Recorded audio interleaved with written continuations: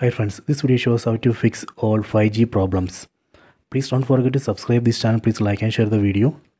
First go to settings, tap on the settings app icon. Go down, select general management. Go down, select reset. Go down, select reset mobile network settings. Tap on this reset settings button. Tap on this reset button. Done. Now you can see the message network settings reset. After this reset operation, you can check 5G. 5G should work. This is a method 1. If this method is not working, then go to method 2. Method 2.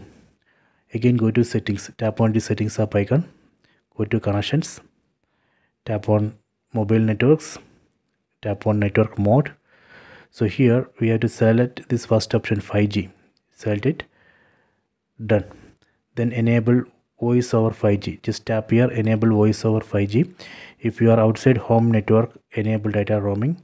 Then go to network operators. So here we have to enable this option, select automatically, enable it. Then go back,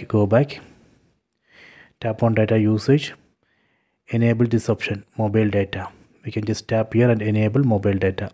Done. After this you can check 5G. 5G should work. So this way we can fix all 5G problems. I hope you have enjoyed this video. Please subscribe this channel. Please like and share the video.